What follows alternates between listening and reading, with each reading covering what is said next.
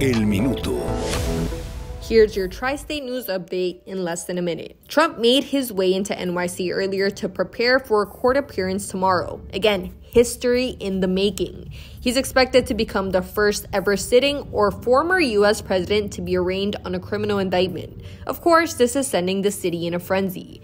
If you live in Manhattan, it is highly recommended you take public transportation instead of trying to drive. There are several street closures planned, and hundreds are expected to gather on the streets outside the Manhattan Criminal Courthouse and Trump Tower. The big question is, what is going down tomorrow?